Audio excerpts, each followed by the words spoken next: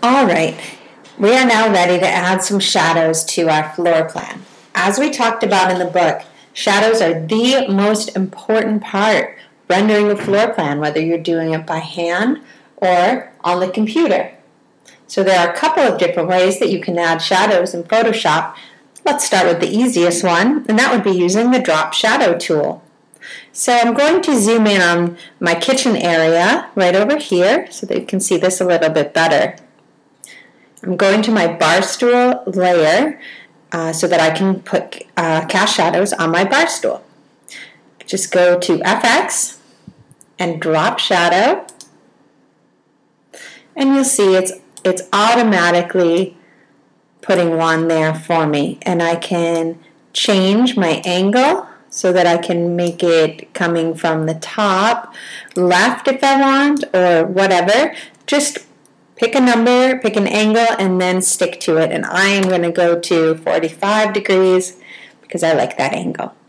Distance will change how far away the shadow is. So if you have something that's maybe floating off of the floor, you might want to make a larger distance. The spread will show how far the depth of the shadow is. And then the size kind of fuzzies the edges of the shadows. So you can play with those until you get something that you like. And it might be a good idea to remember what the numbers are so that you can keep them consistent throughout all your layers. So I'll just put them all at 10, and that way that's easy to remember, and I can make them all 10 as I go through my plan. All right, let's zoom out for a moment. That's looking pretty good. Let's go over to the bed. Let me show you something that tends to happen sometimes when you do a drop shadow. You have to be very aware of your layering in terms of what order your layers are in, and I'll show you what I'm talking about right now. So here we're on the bed layer, and I'm going to add a drop shadow. So go to FX. It's at 45, which I like. I'm going to change all these to 10. Oops. So that it matches my other one.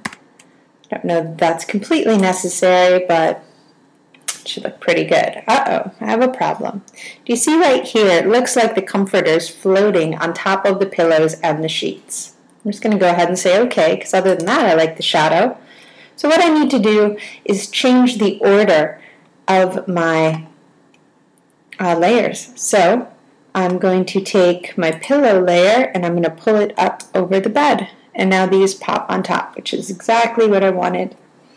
Also the sheets, the sheet layer, I want to move up above, not above the pillows, but above the bed. So it's very important that you play around with your different order so that you get everything exactly as you want it. And if I zoom out, that should look much better.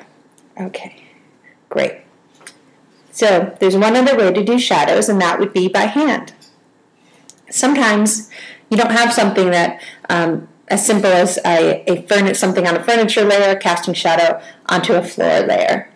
Sometimes you have to do it by hand. For example, I have a step right here, and I need to put a shadow there to show that there's a step. So I'm going to do it by hand, and the way I'm going to do that, I can use my rectangular marquee selection tool and just grab a little area like that. And I can go to Image, Adjustments, Brightness, Contrast. Oops, I'm on the wrong layer. There we go. Image, Adjustment, Brightness, Contrast.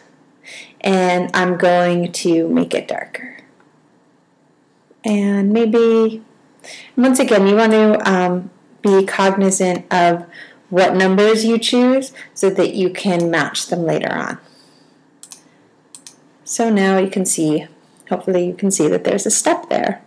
So in this case, I'm going to use my tool that looks like a lasso.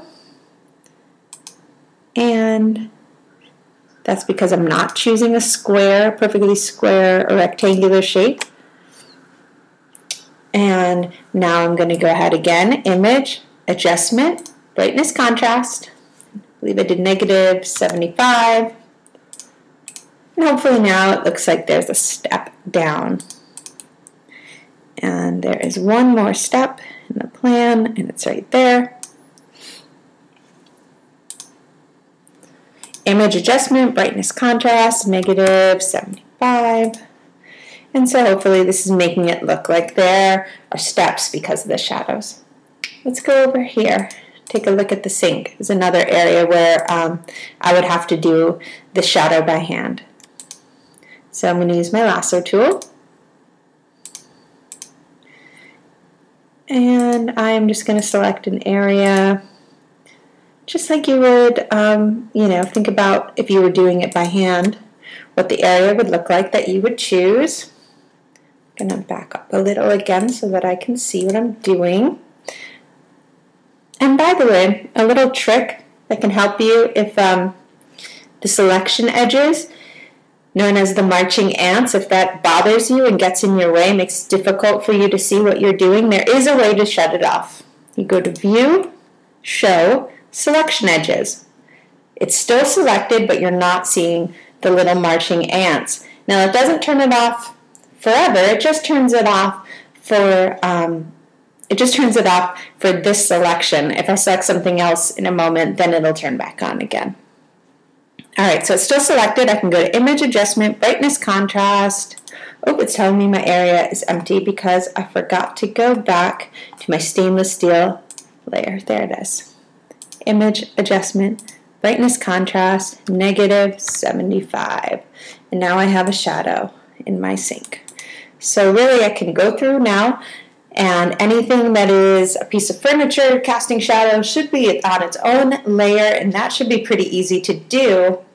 And of course, it's inevitable, though, things like sinks and steps, and there's always little things that you're going to have to go in and do by hand, but that's very easy to do by just using the image adjustment, brightness, contrast, and then you will be done.